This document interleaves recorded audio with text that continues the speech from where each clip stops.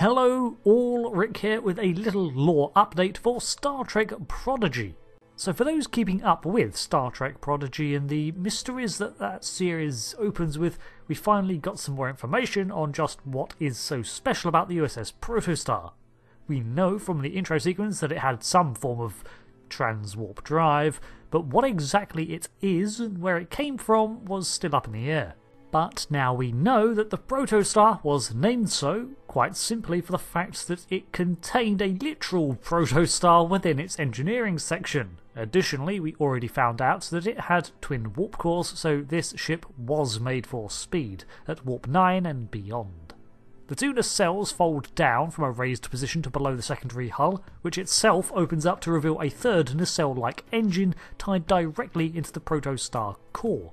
When the system is activated, it propels the ship well beyond its conventional warp maximum and seems to exit the long-range scan radius of a pursuing vessel in seconds. This gives us a clear method of how the vessel made it to the Delta Quadrant in such a short amount of time from the Alpha Quadrant.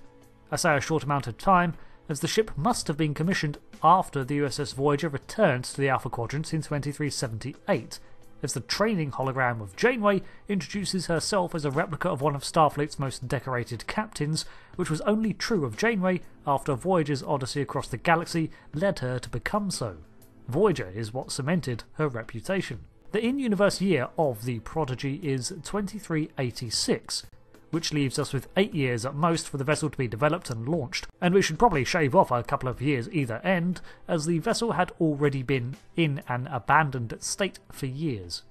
This still does not rule out the use of some of Voyager's discoveries, or endgame future technology, in the formation of this new Protostar drive. But back to the drive itself.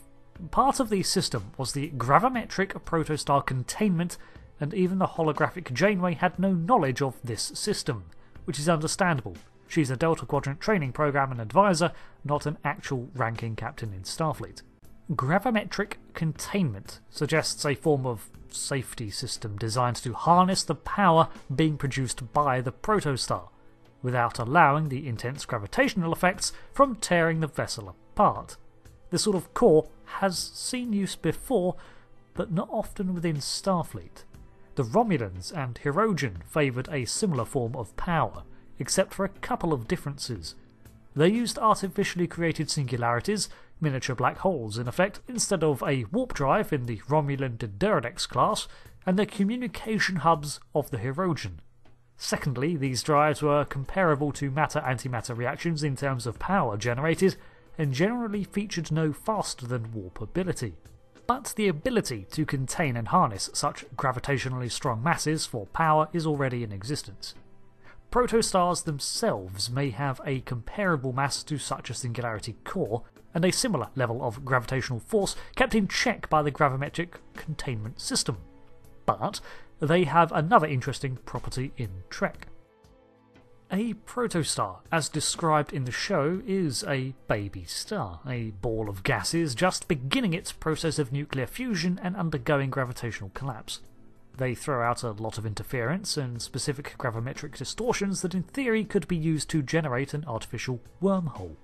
While a wormhole was not seen to form when the drive was utilised, a wormhole is basically a fold in spacetime connecting two points. And this is similar to how conventional warp works, it's just that warp is less like folding space and more like surfing a ripple across it.